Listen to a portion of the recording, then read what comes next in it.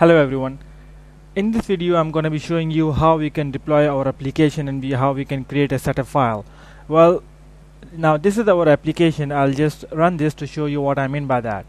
So this is an application, and for example I can enter my name. Okay, it's gonna come back to me with the greeting saying hello Aftab. That's my name. Okay, now this is, for example, this is an application, this is a demo application, and we need to deploy it. We need to create a setup file for this application. Well, you just cannot give the whole application which is there in a folder in your system to your customers. Of course, we need to create a setup file, proper Windows installer, so that we can give it out, or we can give it out to our customers.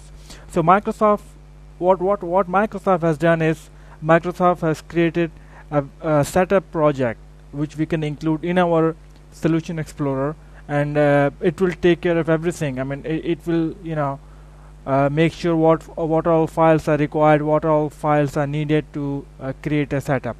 So in my next video I'll be showing you exactly how that is done. Thank you.